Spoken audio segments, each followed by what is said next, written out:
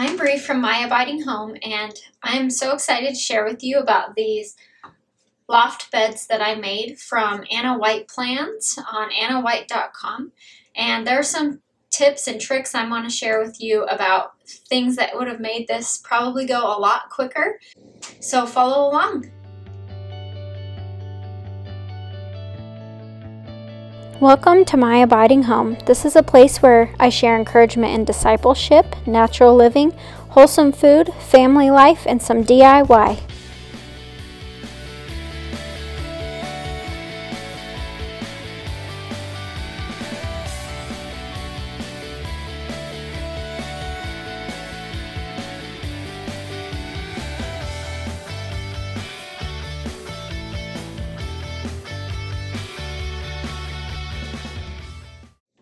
I did actually extend these beds 6 inches taller than it recommended so that my daughter's closet could fit underneath. I have 3 toddlers sleeping in here and have a 4th baby coming soon, so she'll be in here within the next year probably as well.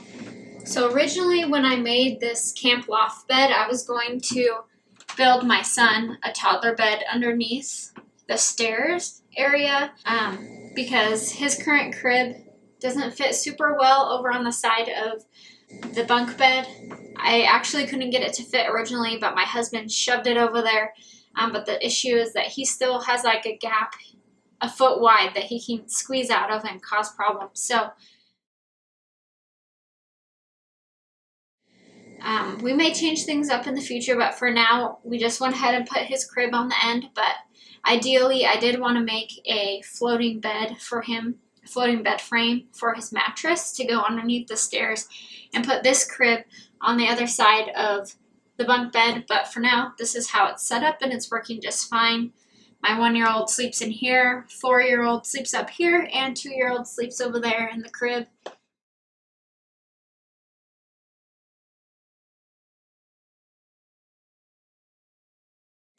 So I like these loft beds because they have stairs, and of course with toddlers they can fall off the ladder more easily.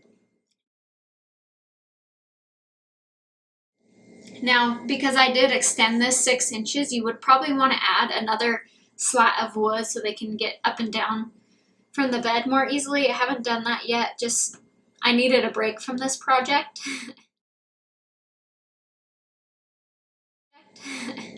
Because of how long it took. There were just things I didn't consider along the way.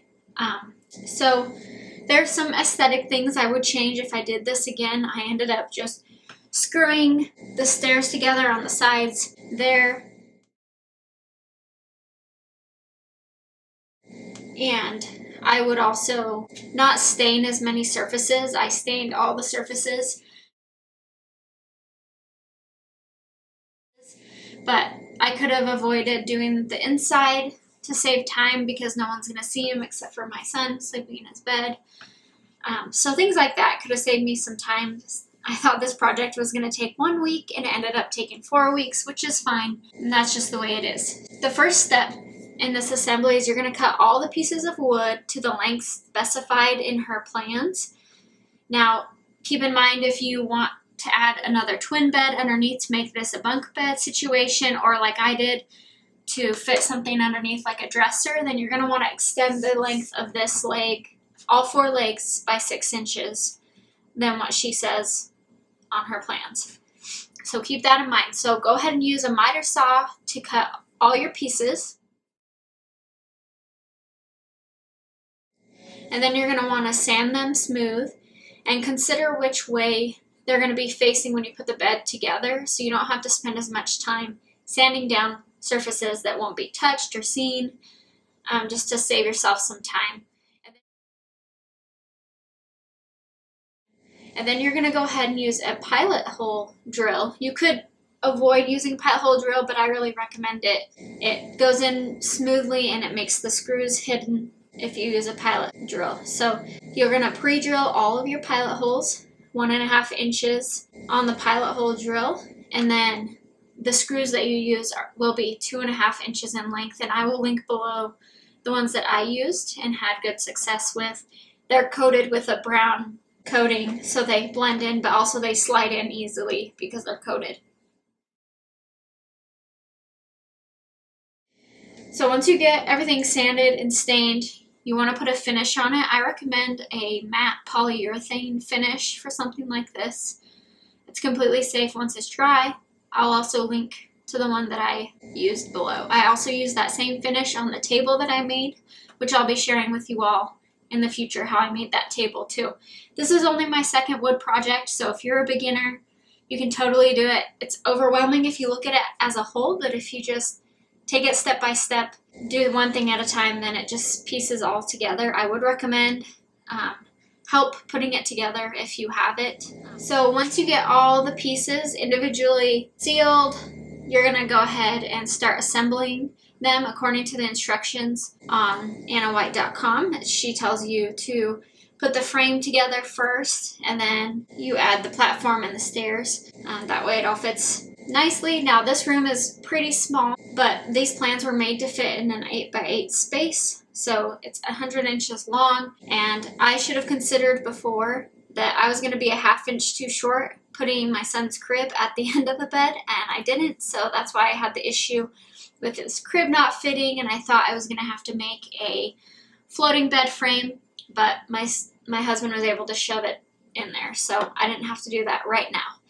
I'll probably do it in the future for aesthetics just because the wood on his crib is a light pine color and it doesn't match the stain that I use, which by the way I used a special walnut stain, and it's kind of a medium walnut color. It makes it really warm feeling in here and I really like it. I also already had the stain from when I did the table, so that's why I decided on that stain color. So once you get it all put together, I also would recommend, if you have wood floors, to put some felt pads on the bottom of each piece that's going to be on the floor for two reasons. One, it doesn't scratch up your hardwood floor, and two, it makes the bed more easy to maneuver and move around when you're trying to rearrange furniture after putting this together.